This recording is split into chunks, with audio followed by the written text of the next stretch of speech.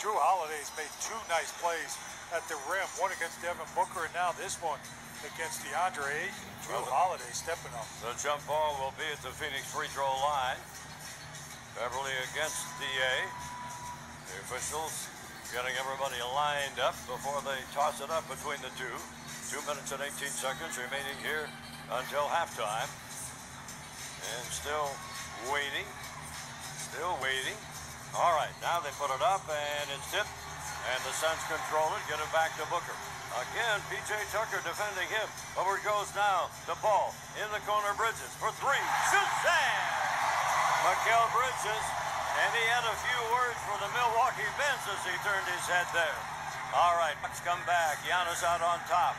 Giannis to his right. Giannis swings it over in the corner to Holiday. Holiday on the drive, back to Giannis. Giannis in underneath. Turnaround shot is good. He just turned over on the far side, about 12 feet away, and got nothing but net. And it's 51-45. The Suns lead it. Minute and a half remaining here in the second quarter in Phoenix. Devin Booker on the right side, back at three-point range. Now drives inside, puts up a 15-footer. Swish, it's good. And he had Giannis on it. Over the top of Giannis Antetokounmpo. Here now is Devin Booker picking up defensively.